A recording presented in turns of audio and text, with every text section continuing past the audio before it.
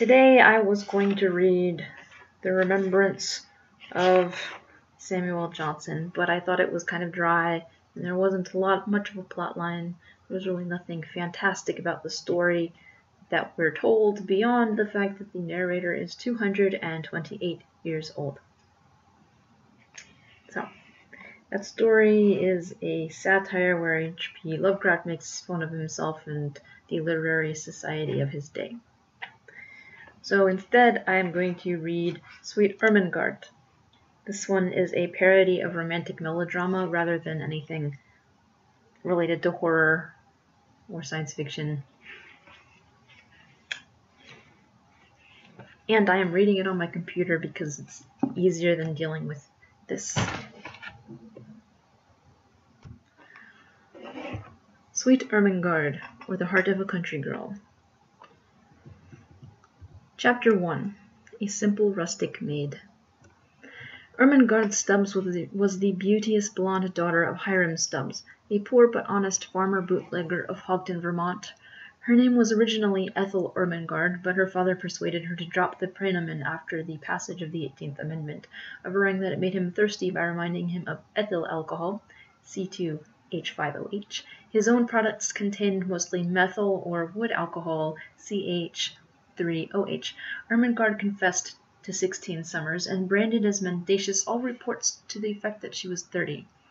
She had large black eyes, a prominent Roman nose, light hair which was never dark at the roots, except when the local drugstore was short on supplies, and a beautiful but inexpensive complexion.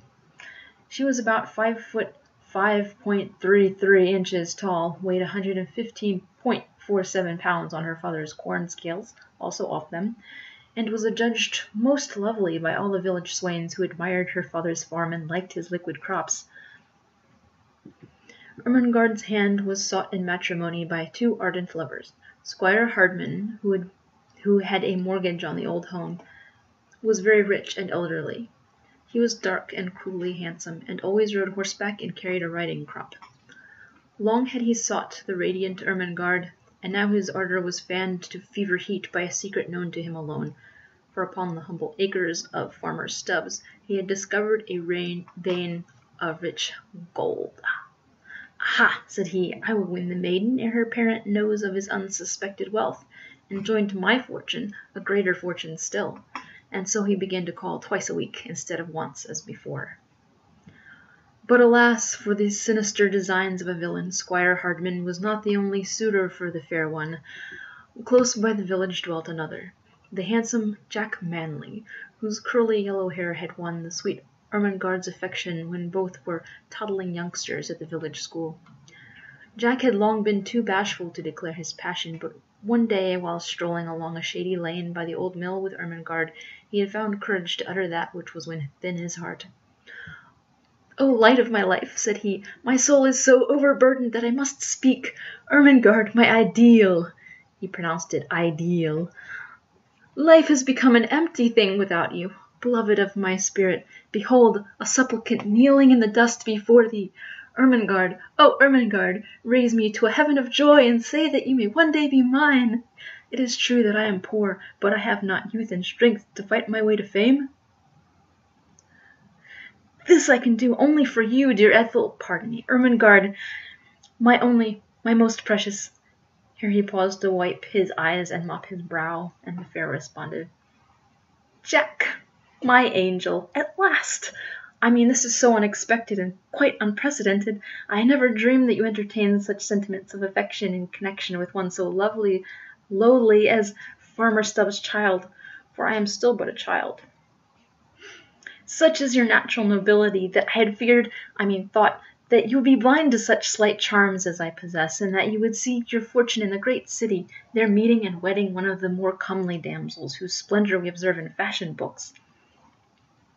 But Jack, since it is really I whom you adore, let us waive all needless circumlocution. Jack, my darling, my heart has long been susceptible to your manly graces. I cherish an affection for thee. Consider me thine own, and be sure to buy the ring at Perkins' hardware store, where they have such nice imitation diamonds in the window. Ermengarde, my love! Jack, my precious! My darling, my own! My God! Curtain. Chapter 2. And the villain still pursued her. But these tender passages, sacred though their fervour, did not pass unobserved by profane eyes. Where crouched in the bushes and gritting his teeth was the dastardly Squire Hardman. When the lovers had finally strolled away, he leapt out into the lane, viciously twirling his moustache and riding crop and kicking an unquestionably innocent cat who was also out strolling. "Curses!" he cried. Hardman, not the cat. "I am foiled in my plot to get the farm and the girl, but Jack Manly shall never succeed. I am a man of power, and we shall see." Thereupon he repaired to the humble Stubbs' cottage, where he found the fond father in the still cellar, washing bottles under the supervision of the gentle wife and mother, Hannah Stubbs. Coming directly to the point, the villain spoke. "Farmer Stubbs, I cherish a tender affection of long standing for your lovely offspring, Ethel Ermengarde. I am consumed with love, and wish her hand in matrimony. Always a man of few words, I will not descend to euphemism.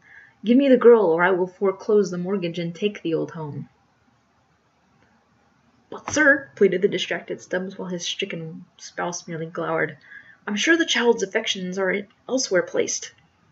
"She must be mine," sternly snapped the sinister squire. "I will make her love me. None shall resist my will. Either she becomes my wife, or the old homestead goes."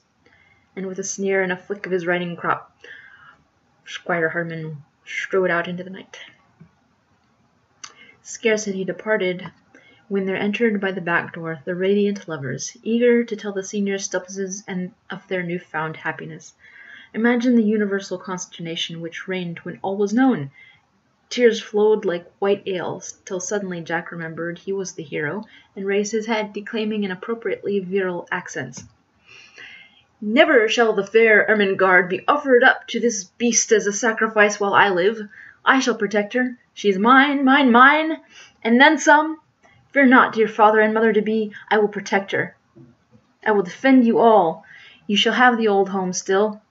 Adverb, not noun, though Jack was by no means of sympathy with the Stubbs kind of farm produce.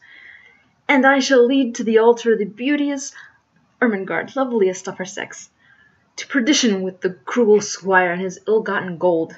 The right shall always win, and a hero is always in the right. I will go to the great city and make a fortune to save you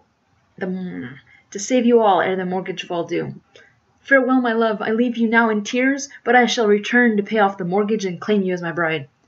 "Jack, my protector! Ermin, my Tootsie Roll! Dearest darling! And don't forget that ring at Perkins." "Oh, ah." Curtain. Chapter 3. A Dastardly Act. But the resourceful Squire Hardman was not so easily to be foiled.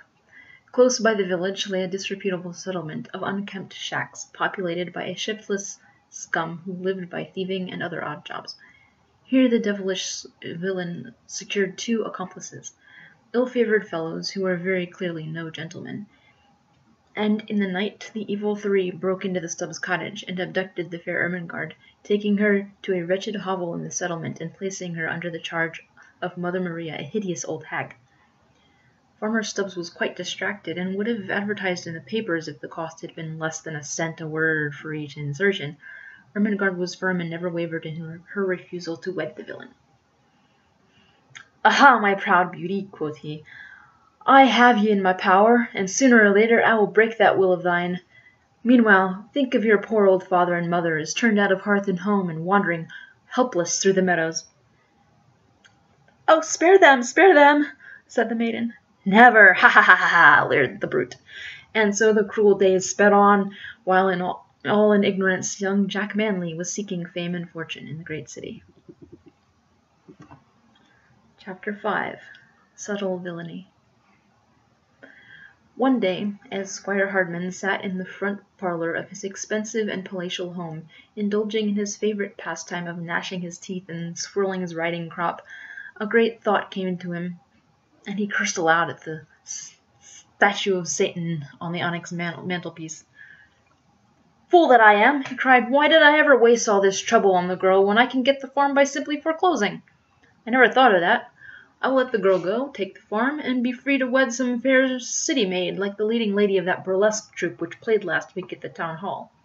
And so he went down to the settlement, apologized to Ermengarde, let her go home, and went home himself to plot new crimes and invent new modes of villainy.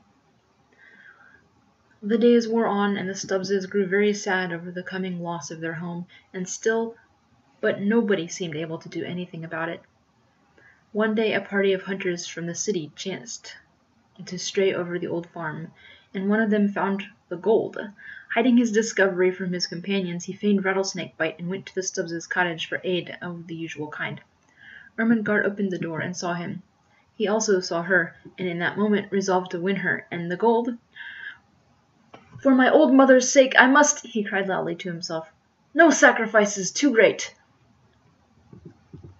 Chapter 5. The City Chap. Algernon Reginald Jones was a polished man of the world from the great city, and in his sophisticated hands our poor little Ermengarde was as a mere child. One could almost believe that 16-year-old stuff. Algy was a fast worker, but never crude. He could have taught Hardman a thing or two about finesse in shaking. Thus, only a week after his advent to the Stubbses family circle, where he lurked like the vile serpent that he was, he had persuaded the heroine to elope. It was in the night that she went, leaving a note for her parents, sniffing the familiar mash for the last time, and kissing the cat goodbye. Touching stuff. On the train, Algernon became sleepy and slumped down in his seat, allowing a paper to fall out of his pocket by accident. Ermengarde, taking advantage of her supposed position as a bride elect, picked up the folded sheet and read its perfumed expanse, when lo, she almost fainted. It was a love letter from another woman. "Perfidious deceiver," she whispered at the sleeping Algernon. "So this is all that your boasted fidelity amounts to. I'm done with you for all eternity." So saying, she pushed him out the window and settled down for much-needed rest. Chapter 6. Alone in the Great City. When the noisy train pulled into the dark station at the city, poor helpless Ermengarde was all alone, without the money to get back to Hogton. "Oh, why," she sighed in innocent regret, "didn't I take his pocket-book before I pushed him out? Oh well. I should worry. He told me all about the city so I can easily earn enough to get home, if not pay off the mortgage." But alas for our little heroine, work is not easy for a greenhorn to secure, so for a week she was forced to sleep on park benches and to obtain food from the bread line. Once a wily and wicked person perceived her helplessness, offered her a position as dishwasher in a fashionable and depraved cabaret. But our heroine was true to her rustic ideals, and refused to work in such a gilded and glittering place of frivolity, especially since she was offered only $3 per week with meals, but no board. She tried to look up Jack Manley, her one-time lover, but he was nowhere to be found. Perchance, too, he would not have known her, for in poverty she had perforce become a brunette again, and Jack had not beheld her in that state since school days. One day she found a neat but costly purse in the park, and after seeing that there was not much in it, she took it to the rich lady whose card proclaimed her ownership. Delighted beyond words at the honesty of this forlorn waif, the aristocratic Mrs. Van Itty adopted Ermengarde to replace the little one who had been stolen from her so many years ago. "How like my precious Maud," she sighed, as she watched the fair brunette return to blondness. And so several weeks passed, with the old folks at home tearing their hair and the wicked Squire Hardman chuckling devilishly. Chapter 7. Happily Ever Afterward. One day the wealthy heiress Ermengarde S. Van Itty hired a new second assistant chauffeur. Struck by something familiar in his face, she looked again and gasped. Lo, it was none other than the perfidious Algernon Reginald Jones, whom she had pushed from a car window on that fateful day. He had survived. This much was almost immediately evident. Also, he had wed the other woman, who had run away with the milkman and all the money in the house. Now wholly humbled, he asked forgiveness of our heroine, and confided to her the whole tale of the gold on her father's farm. Moved beyond words, she raised his salary $1 a month and resolved to gratify at last that always unquenchable anxiety to relieve the worry of the old folks. So one bright day Ermengarde motored back to Hogton and arrived at the farm just as Squire Hardman was foreclosing the mortgage and ordering the old folks out. "Stay, villain!" she cried, flashing a colossal roll of bills. "You are foiled at last. Here's your money. Go now, and never darken our humble door again." Then followed a joyous reunion, whilst the squire twisted his moustache and riding crop in bafflement and dismay. But hark! What is that? Footsteps sound on the old gravel walk, and who should appear but our hero, Jack Manly, worn and seedy, but radiant of face. Seeking at once the downcast villain, he said, "Squire, lend me a 10-spot, will you? I have just come back from the city with my beauteous bride, the fair Bridget Goldstein, and need something to start things on the old farm." Then turning to the Stubbses, he apologized for his inability to pay off the mortgage as agreed.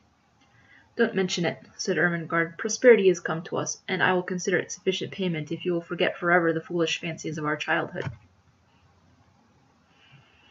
All this time Mrs. Van Itty had been sitting in the motor waiting for Ermengarde, but as she lazily eyed the sharp-faced Hannah Stubbs, a vague memory started from the back of her brain.